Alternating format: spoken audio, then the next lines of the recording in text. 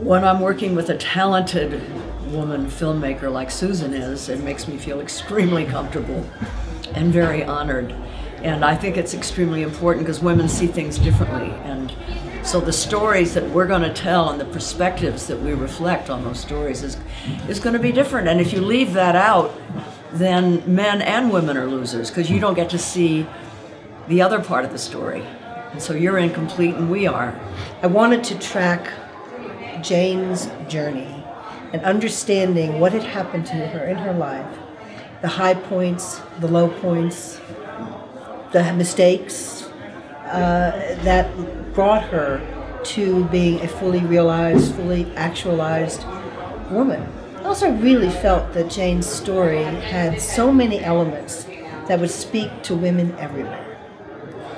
And no matter your age, no matter your experience, there's something in your story that speaks to everyone. And not just women, I think men too. Yes.